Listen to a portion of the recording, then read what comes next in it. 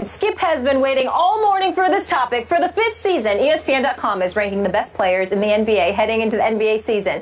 And the 25th through 21st players were revealed on Wednesday. Let me read those to you. Number 25, DeAndre Jordan, followed by Al Horford. At 23 is Tim Duncan, then Chris Bosh. In 21 is Kevin Love. Kevin Love is ranked ahead of Tim Duncan. By 2 spots. Skip Bayless, go. Sick 'em. Stephen A. Smith, I'm going to put my seatbelt here on. Is great right now. On my seat here, and I'm going to remind our viewers that was it last week, maybe the week before, also. We debated the rankings by this, what I reminded you of, an esteemed panel of our ESPN colleagues, more than 100 of them, writers and editors and analysts, who ranked Kobe Bryant 93 and Dwayne Wade 46. And you were just all over this panel. I said, be careful here, be careful. These are your colleagues, highly respected colleagues. And now I'm wondering today, who are these people and what are they trying to do to Tim Duncan? This is the biggest joke in the history of jokes, that Kevin Love would be ranked 2 slots ahead of the great Tim Duncan. I mean, we just talked about Tom Brady. Listen, Tim Duncan is in the echelon. He's somewhere in the discussion. I'm comparing apples to oranges, but with Tom Brady. Tim Duncan, by the way, Stephen A. Smith, had one of his greatest years ever last year when he was the best player on my very talented San Antonio Spurs.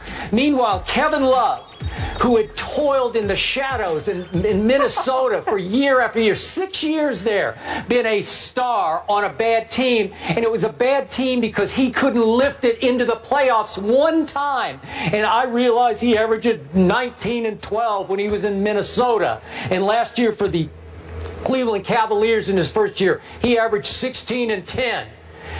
I'm here to remind you that 16 times last year, Kevin Love did not play in the 4th quarter by the choice of his coach. 16 times. His coach said, we don't need you in the 4th quarter. And I'm assuming between the lines he's saying because you could be a little bit of a liability because you're not the clutchest guy. And the reputation of Kevin Love in Minneapolis was he didn't always want to take and certainly make the big shots at the big moments. Not that they had that many, but any of the big late shots in regular season games was not Kevin Love's forte.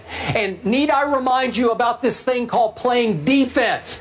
Kevin Love has never played any defense. They tried to get him to play a little bit last year, while Tim Duncan remained last year at age 38 the best rim protector in all of basketball. We could argue this all day and all night. I watch every game. Nobody guards the rim better than Tim Duncan. No jumping Tim Duncan. No dunking Tim Duncan.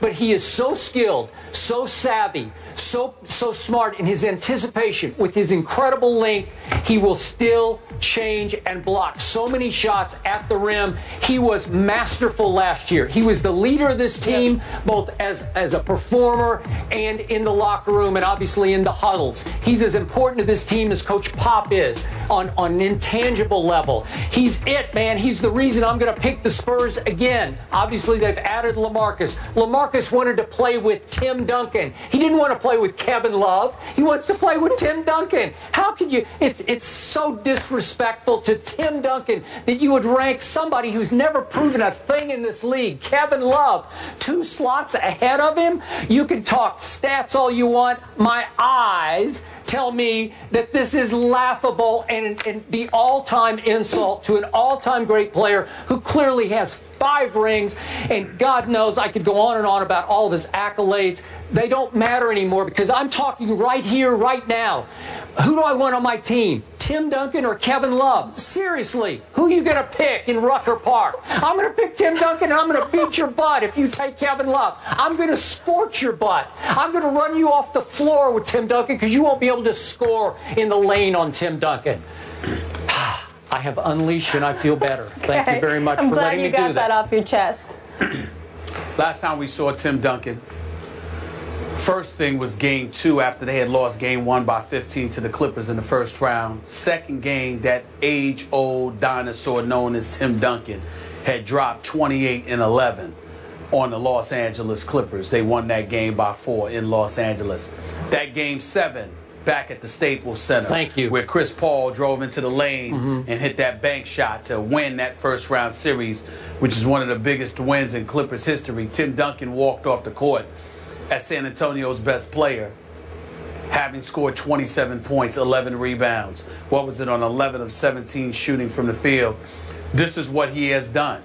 When he's rested the last 5 games, whereas Kevin Love had to sit out due to injury, Tim Duncan, considerably older, particularly in NBA lore, this guy missed 5 games last year, all due to rest. Voted to his 15th All-Star appearance. He's a 5-time champion, mind you. Considering the things that this man has done in his career, it is an absolute travesty that these folks with this poll, who, by the way, I still don't know who they are, and maybe that is a good thing. The reality is that it makes no sense whatsoever. If you know anything about the game of basketball, Tim Duncan, he's not the same player anymore with his back to the basket, Skip. He's an average post player in some people's eyes, but he's incredible off the pick and roll. Obviously, as a defensive presence, he's elite. A rebounder, particularly in traffic, he's elite. This guy can still do it all. His footwork is impeccable. He knows what he's doing. He's incredibly savvy. Kevin Love is not in Tim Duncan's class. Kevin Love can play. Kevin Love can ball. Kevin Love can certainly shoot 3-pointers. But at this juncture, considering his bevy of injuries, one will call Kevin Love simply a spot-up shooter in this day and age. Correct. And that's just about it, which is one of the biggest reasons why Tristan Thompson was raising holy hell about getting his money, and congratulating to him for finally getting that 5-year, $82 million deal. The reality is that you need Kevin Love if you're LeBron James and the Cleveland Cavaliers, and it's not to treat Kevin Love like he can't play, because he can play, Skip. He's a really good player, and he's a very good shooter. He's just not in the same class as Tim Duncan.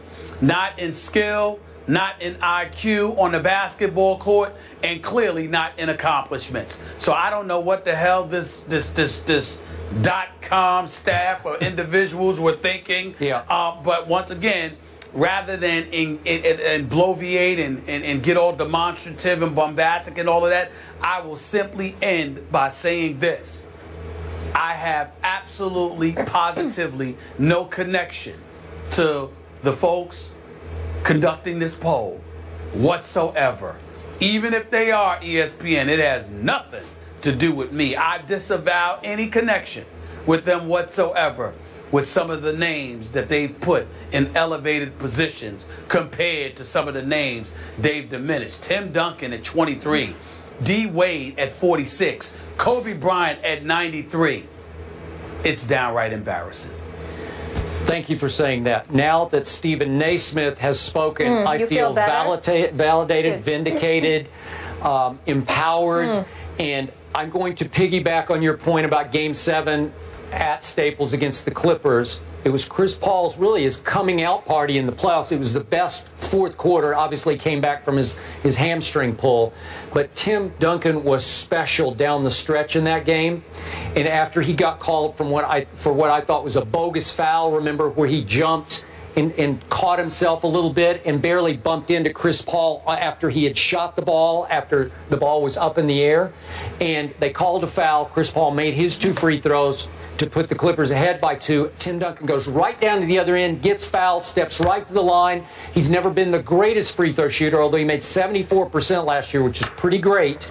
And he made 2 huge clutch free throws, 9 seconds left to tie that game, which led to the shot. That shot from heaven where Chris Paul shot it up into the rafters. Guess who shot it over? Tim Duncan came completely off his man DeAndre, all the way down to the baseline to almost block that shot, and Chris Paul had to arch it up into the rafters, and it kissed off the glass and fell. Way to go, Clippers. You deserved it. You knocked off the Spurs Game 7. But listen, Tim Duncan he's so special as a passer. He averaged 3 assists last year. No better passing big man in basketball. So Kevin Love is not a passer. He's not a defender. He's not a rim protector. He's never led a successful team. No, also. Clearly, and he's not even a fourth quarter player.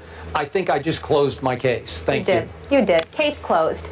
Moving on, a little NFL action to get into. The defending NFC champions have lost 4 of 6 games this season, so can Seattle right the ship? We need to get Mark Schleris for this one, our former Super Bowl champ, to help this conversation. Seahawks, that's next. Ouch. Hello, Mark. Espn colleagues, more than 100 of them, writers and editors and analysts, who ranked Kobe Bryant 93 and Dwayne Wade 46, and you were just all over this panel. I said, be careful here, be careful. These are your colleagues, highly respected colleagues. And now I'm wondering today, who are these people and what are they trying to do to Tim Duncan?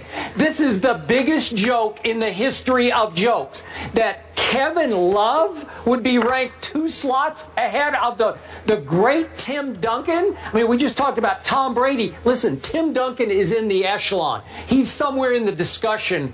I'm comparing apples to oranges, but with Tom Brady.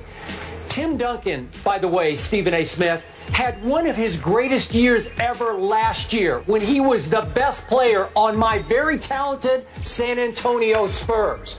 Meanwhile, Kevin Love, who had toiled in the shadows in Minnesota for year after year, 6 years there, been a star on a bad team, and it was a bad team because he couldn't lift it into the playoffs. Skip has been waiting all morning for this topic. For the 5th season, ESPN.com is ranking the best players in the NBA heading into the NBA season. And the 25th through 21st players were revealed on Wednesday. Let me read those to you. Number 25, DeAndre Jordan, followed by Al Horford. At 23 is Tim Duncan, then Chris Bosh. In 21 is Kevin Love. Kevin Love is ranked ahead of Tim Duncan. By 2 spots. Skip Bayless, go. Sick 'em. Stephen A. Smith, I'm going to put my seatbelt Stephen here A's face on. is Put great my right seatbelt now. on my seat here, and I'm going to remind our viewers that was it last week, maybe the week before also. We debated the rankings by this, what I reminded you of, an esteemed panel of our